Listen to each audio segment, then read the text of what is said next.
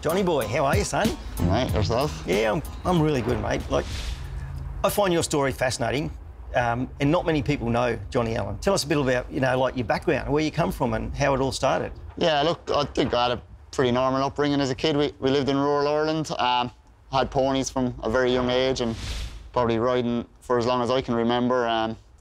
But look, I played a lot of sports when I was a kid, so we had the ponies as well. It probably wasn't until I was 12, 13, in my teenager years, that I probably got more involved in the racing side of things. How did you get into the jump racing? How'd that bug get you? Look, I suppose jump racing in Ireland is certainly different to what it is here. Growing up, you dream of being a jump jockey. Like, I think very few kids in Ireland dream of being a flat jockey. I think where I grew up to, it was a big kind of a jump racing area, a lot of point-to-points, stuff like that. So once I really got involved in racing, all I wanted to be was a jump jockey. And tell us about when you made that decision to come to Australia full-time, how that all come about? Because it's a bit of a good story, this one. Yeah, look, it originally, I think it was 2011 I came out there first. To be honest, in my last couple of years riding in Ireland, I'd been struggling and struggling to get rides even, and an advertisement came up in the paper, in one of the local papers, just a racing post, one of the racing papers, looking for jump jockeys to be interested to come to Australia for the season. So I felt I had nothing to lose, worth the chance. I was going to come out here for 6 months, see how it went on. I think if I'd have stayed at home riding at that stage, I don't think I could have kept going the way I was going. So obviously I'd gone quite well. So when the jump season was finished, I've always been not too heavy, so I just had to work, get my weight down a bit, and I said, try and pick up a few rides on the flat. I believe your first flat winner in Australia was at St Arnold, which was Cox Plate Day. It was the same day that I actually won the Cox Plate on Ocean Park. Yeah, 2012 Cox Plate Day, that was my first winner on a horse that Dan O'Sullivan's actually. I think I won a couple of hurdle races on him after, but I can remember actually watching that Cox Plate in the jockey's room there that day. Yeah. Well, in a funny twist of fate, I actually stood right on that tower, right there, the Stewart's Tower, and watched you win your first Cox Plate. So, great moment. Yeah, it certainly was. I suppose it's hard to imagine back then that would be me a few years later, but certainly a day I'll never forget. To team up with Joseph O'Brien, tell us a bit about that story, how that all come about. I'd ridden a winner for Joseph in 2 years prior at the Flemington Carnival, downdraft. So I suppose we formed a bit of a connection then, and also, look, I didn't know Joseph when I was back riding in Ireland, but I did give a number of years working for his grandfather, who trains where Joseph trains now. So I suppose we had that connection, and with COVID and everything, and jockeys unable to travel, probably gave me the opportunity to get aboard that horse. But yeah, look, certainly very grateful for him giving me the opportunity.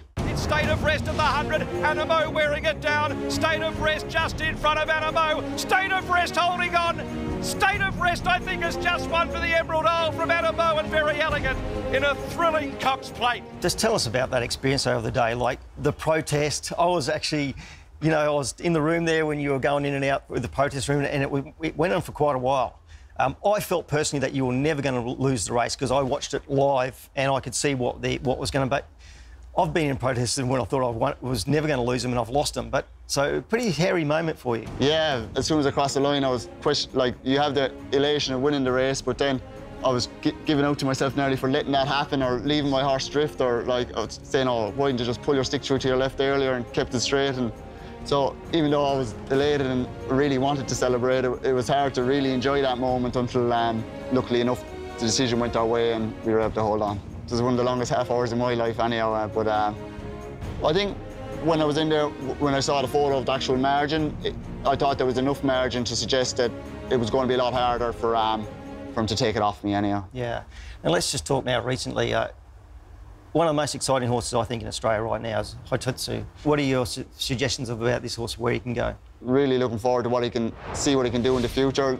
Don't mean to sound arrogant or anything, but the way he'd been working leading into the Australian Guineas, I actually thought he'd nearly win the race easier than what he did, but I felt the soft ground may have dented his brilliance a little bit. But look, he's certainly a very exciting horse, and look, all those big races next year and in the future are going to be his target, I think. It would be great if he could even get back here maybe in 6 months' time. I think he should be a live Cox Plate. Well, that's the race I think he can win. He's got the ability to sprint off the back of a speed, and the other day he showed he's got the ability to tough it out too. So, you know, the Cox Plate can throw up a few different scenarios. So you need that adaptable type of horse.